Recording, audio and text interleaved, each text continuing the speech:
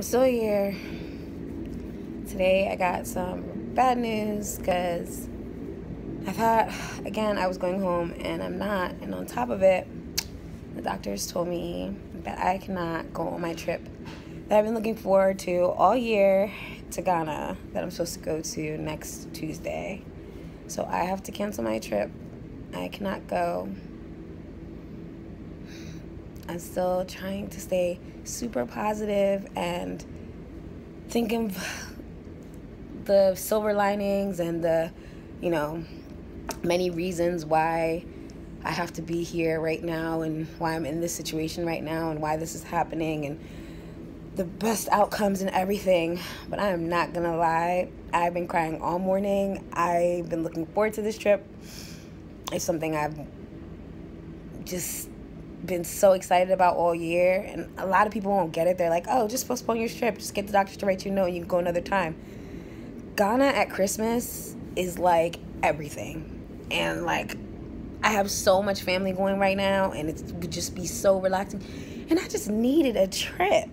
I just needed to get away. Like, this year's been like up and down, and health's been up and down, and just getting away and just relaxing and being in a place where my family is and that's warm and fun and free, and I haven't been in years, and all due to health. I mean, I wanted to go so bad. You guys don't understand. I mean, I look crusty and rusty right now because I've been crying all morning because I just wanted to go so bad. I mean, I was thinking to myself, like, okay, been in here, this is going on 2 weeks now, and okay, it's all worth it if I get to go to Ghana. Like, I'm cool. And then they were like, no, it's just not a good look. We don't feel you can go. And I get it. Like, I'm a practical person. It makes sense. Like, it's not safe for me to go right now. I've been in the hospital. I'm, suppressed. I'm getting treatments, chemos, all this stuff. But the regular part of me is just like, I just want to go. I just want to do what I want to do right now. Ugh. It's just rough, but I'm gonna stay positive. There's reasons. I just wanted to let you guys know. I mean, I'm always positive, yes, but there are times that I had to cry it out too. Like, this is rough.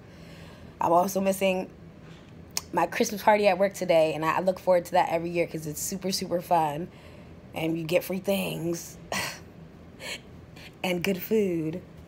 But, whatever. There's a reason. You always come out on the other side better than this side. So I'm going to keep feeding myself positivity so I don't absorb the negative. But I am so, right now, I just want to scream and kick and cry and be a 2-year-old with a temper tantrum. But, life happens. Just keep me in your prayers. It's getting better. I'm getting better. God's working, so it will be well. And there will be another time for me to go.